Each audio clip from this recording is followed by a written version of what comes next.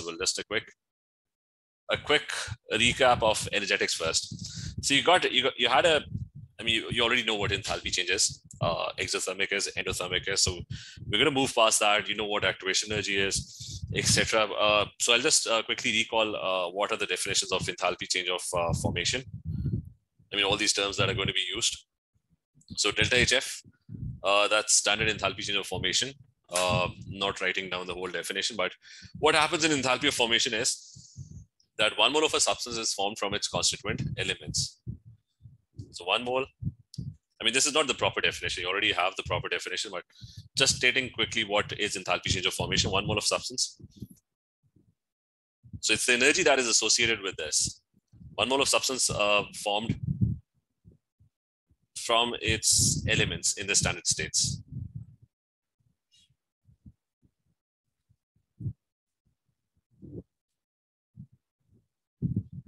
In standard states. So if I were to write enthalpy of formation of, let's say, carbon dioxide, the equation would be that 1 mole of carbon dioxide is going to be produced, and it's going to be produced from what? It's going to be produced from its elements, which are carbon and oxygen. The elements everything must be in the standard state. It's going to be solid. This one is going to be gas, and this one is also going to be gas. So the enthalpy change that is associated with this, that is enthalpy change of formation of carbon dioxide. And you can have other enthalpies of formation. Like if I were to write enthalpy of formation of, let's say, H2SO4 aqueous, right? So 1 mole of H2SO4 aqueous would be formed from its, so it's going to be formed from its elements, and the elements in this case would be H2, in this standard state sulfur, and it's going to be O2, and there's aqueous. So there's going to be, so you will write aqueous as well. That's how it's going to be. So it's going to be formed from its elements. And standard state, this is a gas, this one is a solid, this one is a gas as well. So that's enthalpy of formation of H2SO4. Is it exo or is it endo? What do you remember? Enthalpy of formation. It could be endo or exo. It could be both, because bond breaking and bond formation both are happening. So it could be endo or it could be exo as well. For example, in this case, this is actually combustion happening. So this is exo. While bonds are also broken and bonds are also formed. H2 bond is being broken and O2 bond is being broken and they're getting formed. I mean, this is not balanced, so we need to, let me balance this as well. Just a second. This is going to be two O2s. Also remember, enthalpy of formation of elements is always 0.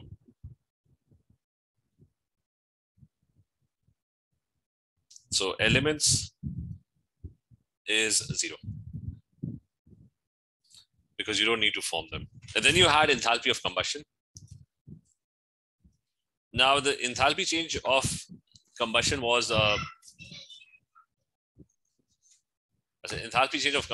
it's always exo.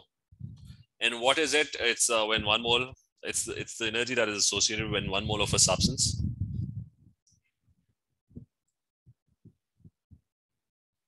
is completely burned, not incompletely, but is completely burned in excess oxygen.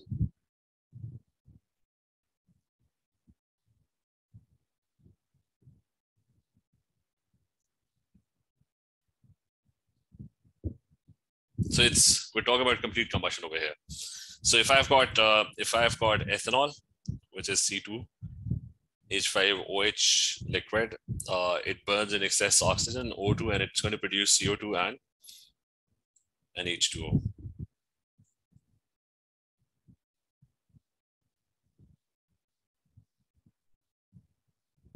So CO2 and H2O, and there's going to be 2 CO2s and I guess 3 H2Os.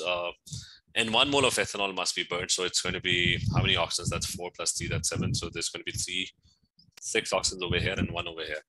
And all of them would be in there. This is gas and this is gas. And this one is going to be a liquid.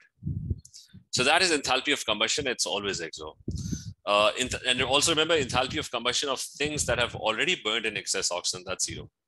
So for example, enthalpy of combustion of carbon dioxide, enthalpy change of combustion of water, things that cannot further react with oxygen, that's their enthalpy changes are 0, because nothing is going to happen. If you burn carbon dioxide will be formed, so nothing basically will happen.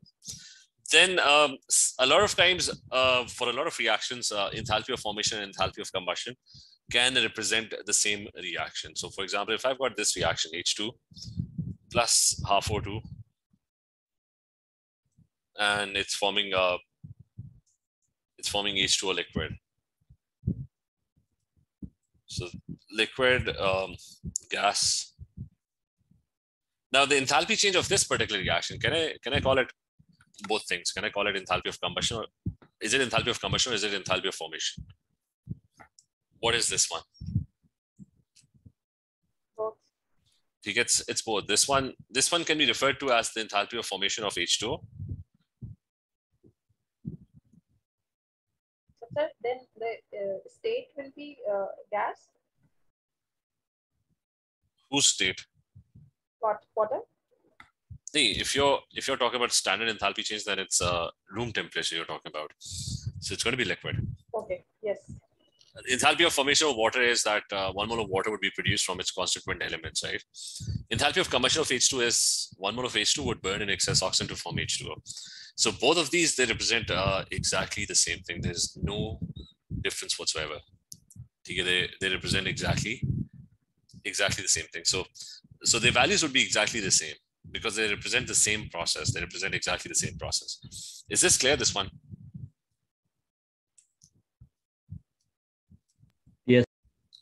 Yes. So then you did another one, which was, so just quickly jumping to the next one. Then in AS, you did another one, which was which was enthalpy change of neutralization. So it was delta HN. Standard enthalpy change of neutralization. What happened there? 1 mole of water was formed. So it was the energy change or enthalpy change of the process where 1 mole of water was formed. When an acid and a base reacted.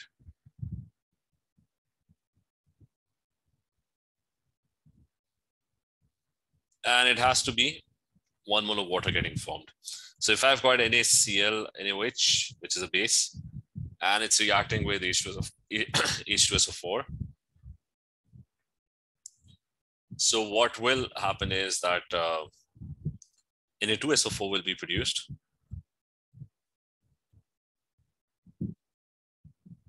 And H2O. Can I refer, now the enthalpy change of this particular process is called the enthalpy change of neutralization. Is that true or not? Would you call it the enthalpy change of neutralization?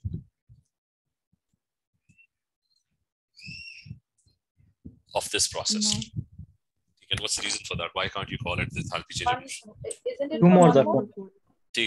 So exactly, this is, I mean, you can still call it the enthalpy change of neutralization, but it's twice the enthalpy change of neutralization because you're double the amount of water is getting produced. If it had been 1 mole of water, then it would have been enthalpy change of neutralization, but now it's twice the enthalpy change of neutralization. And also remember that if I have another reaction, and in this reaction, it's I've got barium hydroxide, not barium hydroxide, it's barium hydroxide reacting with HNO3.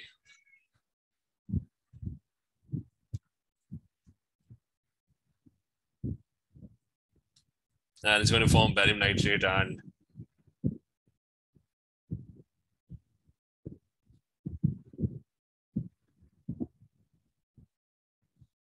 now, will this reaction have a different enthalpy change of neutralization value wise? Or is it, this is also twice the enthalpy change of neutralization, right? Will the two values, would they be exactly the same or will they be different?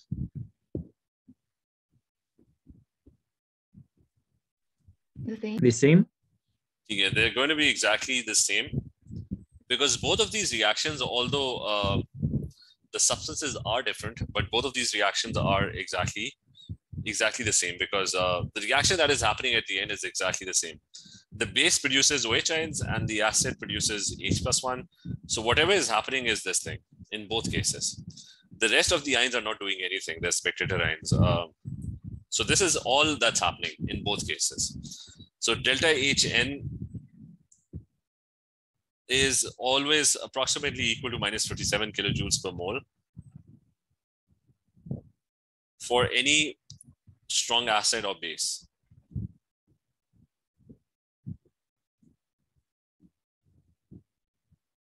So for any strong acid or base, it's always going to be minus 57 kilojoules per mole. For weak acids,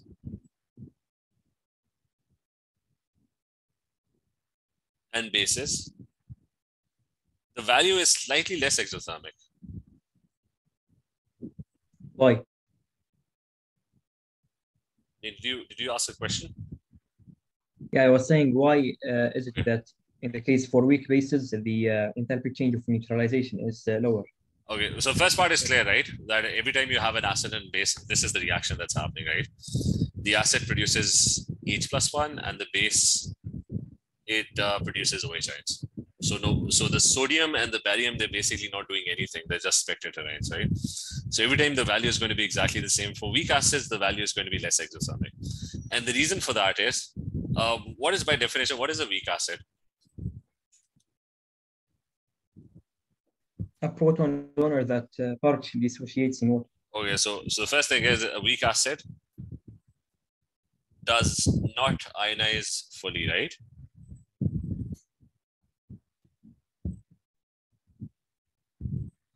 So it does not ionize fully. And let's take an example of a weak acid, like ethanoic acid, right? Organic acids are weak acids. They don't like to ionize. You got CH3, COO -1, H+1. So not really ionizing a lot. Meanwhile, if you have nitric acid, it ionizes fully. So what will happen is, because what is the reaction that's happening? The acid is supposed to produce H+1 ions, right? Nitric acid is a strong acid. It will produce H+1 on its own. Not a lot of energy is required for that.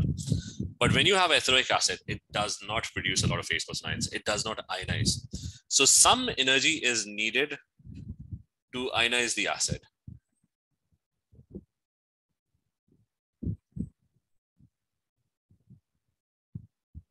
Because it's not happening on its own. So for the reaction to happen, you would have to heat it. You would have to make the ethanoic acid lose an H+1 ion. So that would make the reaction slightly endothermic, because energy would be needed for ionization. Hence, it's going to be less exothermic. Is that point clear, Bilal? Yes, sir. So that's the reason why, even though both of them kind of have the same reaction, except that some energy is needed for ionizing a weak acid or a weak base. So that's why it's less exothermic. So the value would be approximately around minus 52 to minus 54. I'm just giving approximate values. So it would be around minus 52 kilojoules per mole to minus, let's say, 54 kilojoules per mole. Just 1 second.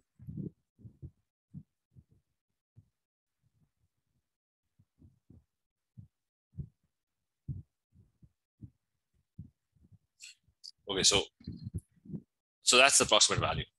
And it's always kind of the same value. It's for a strong acid and strong base. Now we're going to move towards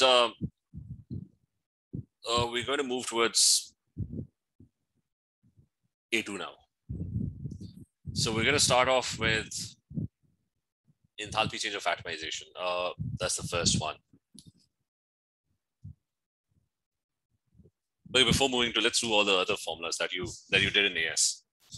The formulas first. All the things that you studied in AS. There was a thing called bond energy.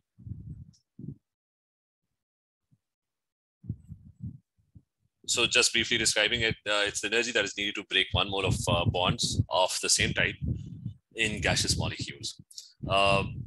So bond energies are given. You have a data booklet, you can find bond energies in that. The first formula was that if you have any reaction, remember bond energies are calculated for gaseous molecules only. They don't apply for solids or liquids or gases, so only gases. So calculated for only gaseous molecules. And so I've got a reaction, and that reaction I've got, so I've got N2 reacting with 3H2, and let's say it's producing 2NH3. It's not reversible at the moment, and it's producing. So the first formula that you did was you figure out how many bonds are broken. So over here you got an N triple bond N. So you're going to break that, and you got an H2 bond, and you got 3 of them. So you're going to break all the bonds in the reactants. So these are the. Are we still recapping what we did in AS? Yeah, I'm just quickly recapping what we did in AS. Okay. I mean, this class we'll just go through everything that you did in AS. I'll just give you one question on this, right? So we haven't started A2, right? A2 is just going to be a continuation. It's just going to be pretty much the same thing. About NH3, how many bonds are formed? That's 2 of these molecules, right? So basically, this is bonds getting formed. And bond formation is exothermic, so that is going to be negative, and bonds broken, that's endothermic, that's going to be positive. So the enthalpy change, the first formula that you did was that the enthalpy change of the reaction is basically it's bonds that are formed and minus bonds that are broken. So that's your first formula that you did in AS. And you can calculate these values. You have got a data booklet that would be given with the question. You can find that you're breaking an N triple bond N, that's 944. And you're breaking one of them. You have to be careful in counting the bonds. There's an H2 bond. What is the H2? H2, I think, is 436.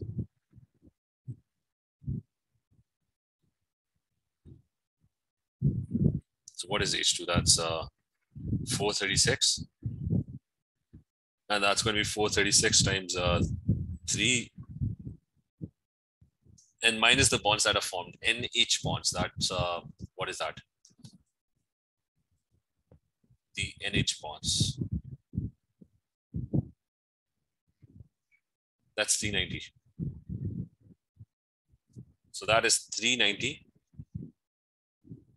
times 6, because there's 6 NH bonds. What is the answer? Can anyone tell me what the answer is for this?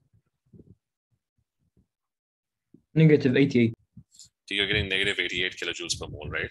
So that was the first formula. And I'm pretty sure you know how to do this. It's Abdullah, bond breaking is endothermic. That's why it's got a positive value. These bonds are broken. The bonds in the reactants are broken. So you can think of it as reactant minus products. It's bonds in the reactants are broken and bonds in the products are formed. So these are all positive values. These are all negative values, the ones that are formed. So is this clear?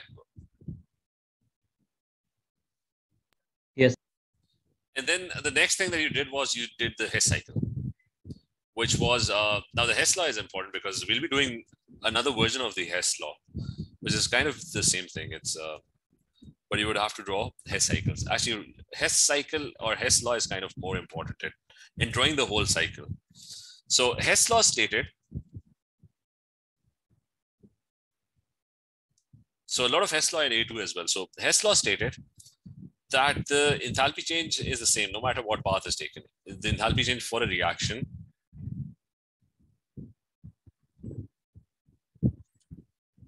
is the same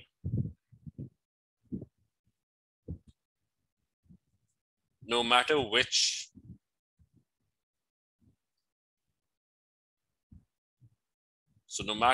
path is followed or is taken.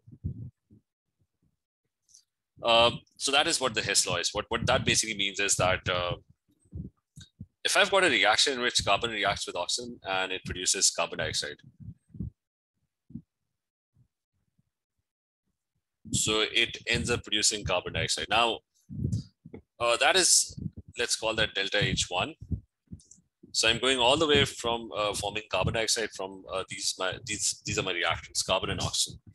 Now there's going to be another path. There could be multiple paths that could exist and that could do kind of exactly the same thing. So what I can also do is I can first, instead of making carbon dioxide first, I can first convert the carbon to carbon monoxide and use half of the oxygen. So there's half O2 still remaining. So I could have done that first. And then I could have reacted the remaining carbon monoxide and converted that into carbon dioxide. So I could have split the reaction into 2 steps. And just hold on 1 second very quickly.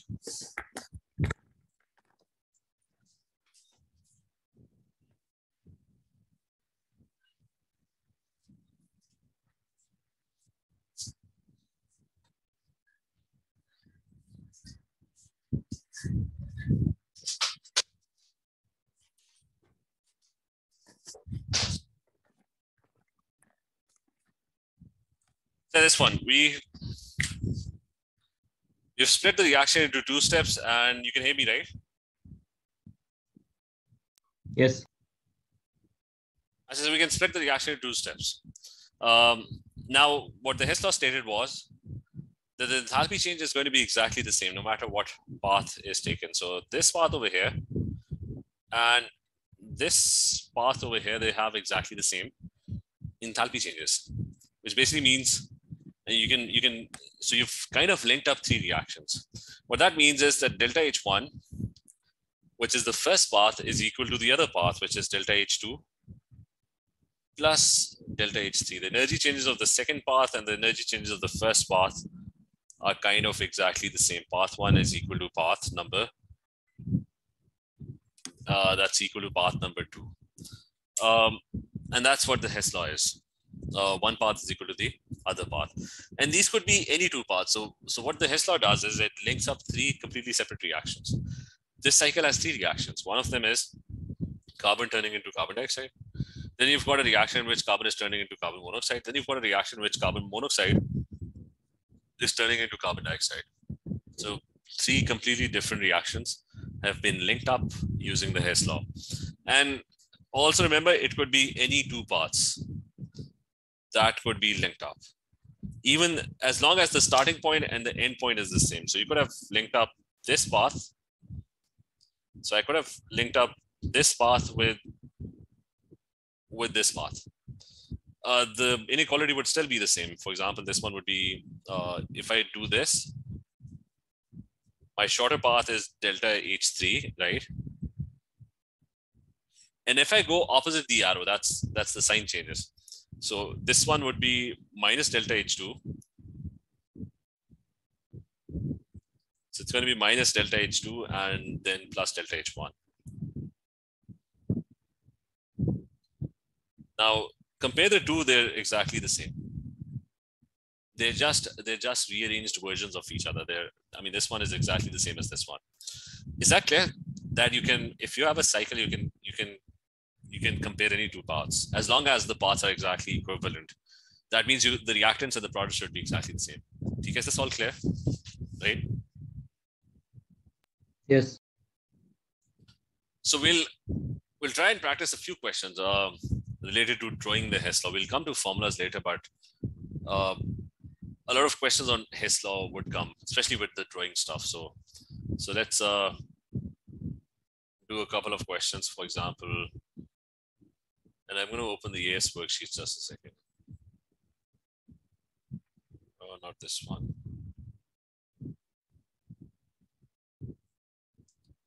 So specifically, Miss Hess law.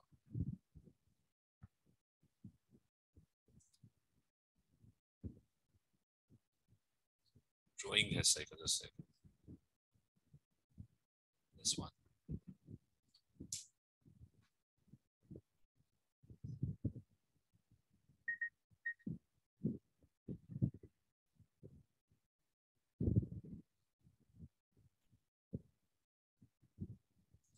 So just a few questions, starting with the first one. I mean, this is all about starting with the first one. So enthalpy change for the transformation U to R is 42. So U. So you're gonna go from U to R. Now the only path available to us is this one, U to R. So that's going to be, this sign changes, that's minus 92. And this other one is its direction also changes, that's plus 134. So are we getting the right answer? I think we are. Is that clear? First question. Yes. T to S. How do you go from T all the way to S? So T is over here, S is over here. The only feasible path is this one. It's this arrow direction has to change. So it's minus 75. And then this arrow direction changes. That's minus 92. So it's going to come out to be exothermic. They were saying that it's endothermic, so that's wrong. And then you have R to T. So how do you go from R all the way to T? That's going to be, so I need to go from R to T. And for that, the only feasible path is I need to change this as well. So the only feasible path is this one. And that's going to be minus 134, right? Then plus 92. These arrows are in the right direction. This one has to change. So that's going to be plus 75. So if I solve this, it's not going to come out to be minus 33. It's going to come out to be plus 33. Is the first question clear, this one? Is this clear? Yes.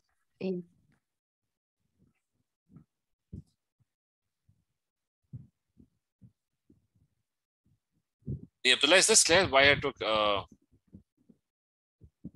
whenever I go against the arrow, that's I'm going in the opposite direction. So that's why I'm going to take plus 75, not I have to go in this direction, in the opposite direction. So anyways, this question, this one is a slightly tougher question. You have to hopefully you know what skeletal formula is. That's a skeletal formula of cyclopropane. So the enthalpy change of formation of cyclopropane is this. So cyclopropane is 1, 2, and 3 carbon atoms, right? So it's 1, 2, 3 carbon atoms. It's got H atoms over here. Remember, carbon makes 4 bonds, H atoms over here, and it's got H atoms over here. So that is what cyclopropane is. Now he's talking about formation. So formation of cyclopropane would be what would it be? It's going to be carbon, solid, elements, H2 gas, and they're turning into cyclopropane, which is C3H6. It's going to be CH2 and 3 Cs. And this value is known, that's 53.3. So that's the first information that's given. The formation of cyclopropane has this value. So cyclopropane getting formed from its elements. Is that clear, this one? Is this part clear? Yes.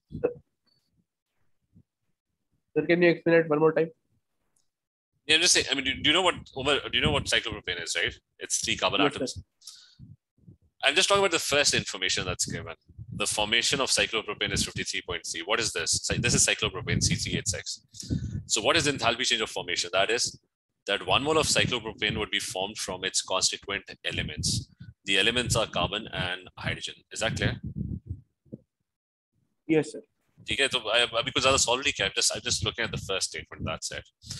And I'm trying to make a Hess cycle. Remember, a Hess cycle is that there's going to be another path for doing this. Okay, that's how Hess Law questions get solved. So it then states that the enthalpy change of atomization of graphite is 717.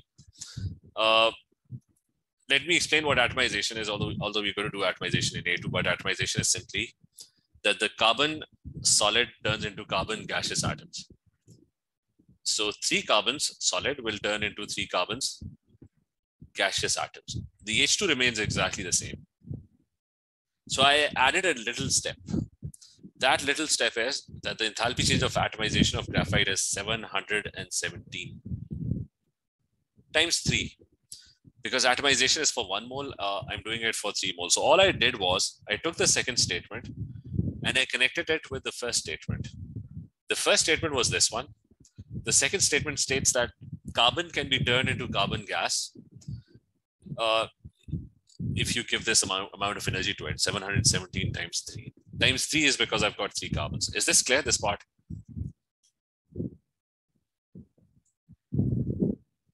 Is this clear? Omar, Yes. clear? Yes, sir. Okay, so Alicia, Anna, Bilal, is this clear? Shan, clear? Yes, yes. Okay. Then it says that the bond, so remember my whole purpose is that I'm going to try and make a whole cycle, right? Then he says the bond enthalpy of HH is 436. So I can break the HH bond. I got an HH bond. I'm going to break it. So the 3 carbons stay as it is. I'm not changing them. I'm going to break the hydrogen-hydrogen bonds. Right? So you can see over here, what did I do? I took the H2 molecules, broke the bonds, I got 6 hydrogen atoms. So I broke 3 of the bonds, 3 H2 molecules. So I broke, that's 436 into and times 3, right? So I've connected this one as well now. And then what can I do? Now they're saying that the CH bond is 410. So what I can do is, once the atoms are broken down, I can make cyclopropane. So I've got these atoms now, and I can make this cyclopropane. So how many bonds do I need to make? I need to make 6 CH bonds. Bond formation is exothermic, so I'm going to give it a negative sign. So I need to make 6 CH bonds. I need to make 3 CC bonds as well. So that's my last step. So this is what I did. They gave me enthalpy of formation. Its value was given. They told me carbon solid turning into gas is 717. They told me that H2, if you want to break the bond, that's 436. I broke 3 of them, so that's 436 times 3.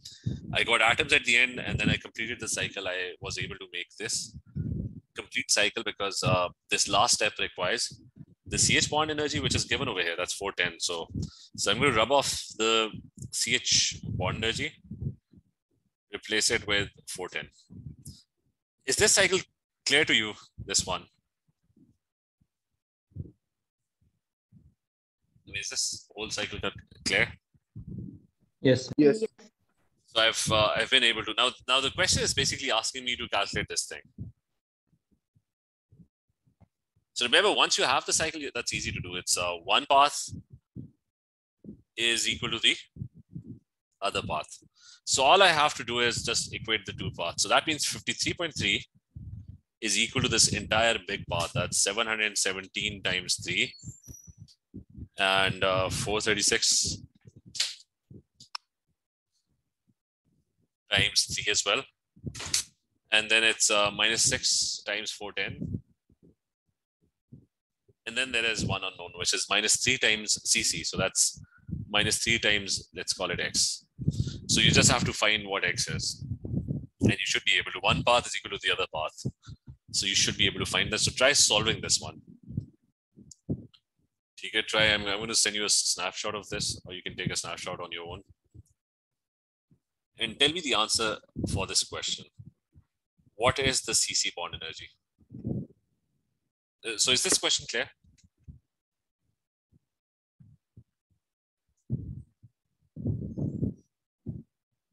You're getting 315, which I guess that is the correct option. It's going to be 315. So remember Hess Law, what Hess Law is. So I'll just give you a quick recap. So Hess Law simply is the questions are going to be difficult. A2 questions are going to be slightly simpler than this because it's the same. I mean, they have a pattern-based question. It's a very typical question that comes on it. But remember the fact that we did. So just remember this fact that one path is equal to the other path, and we'll do a couple of more questions on this. Go over the question. I'll just quickly go over the question once more. They gave me the enthalpy of formation of cyclopropane, right? So what I did was the elements forming cyclopropane. That's 53.3. That's the first thing. Then they gave me the atomization of graphite. I just told you because you haven't studied atomization. I told you that atomization of graphite is carbon. So atomization is a solid element turning into a gaseous element. That's what atomization is. So they gave us that value as well. So what I did was I took the elements over here and I changed the solid to gas. That's it. So this is 717 times 3. Then they gave me the HH bond energy. So what I did was I had the H2 molecule. I broke the H2 bonds and that gave me 6 H atoms. So that's 436 times 3. Then I had the atoms and I was able to make this C3H6 molecule. So the atoms they connected, how many bonds need to be formed? That's 6 CH bonds and 3 CC bonds. So 6 CH bonds, that's this. And 3 CC bonds had to be formed as well if you want to go from atoms to the molecule. Abdullah, is this clear?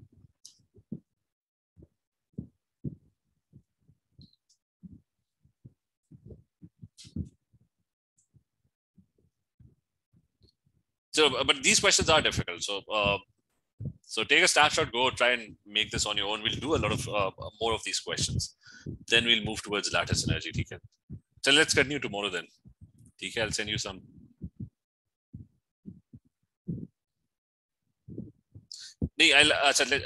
No, yes, exactly. Remember, drawing the Hess cycle, remember the multiple, that's an important question. The multiple ways of actually doing this question. But remember, CIE expects you to draw the Hess cycle. So the best way to learn the Hess law is to learn how to draw the Hess cycle because CIE expects you to, they ask you to draw the Hess cycle. There are multiple ways of doing this, but since they're going to ask you to draw the Hess cycle, so it's better to actually learn how to draw the Hess cycle. The shortcut is the formula. We'll come to the formulas later on, but most questions they require the Hess law. We'll go into the details, but remember, Hess cycle is the basic. That's the basic thing that you should know how to draw this because they're going to ask you about this. Okay. Okay, everyone. Take care. Allah Hafiz. Allah.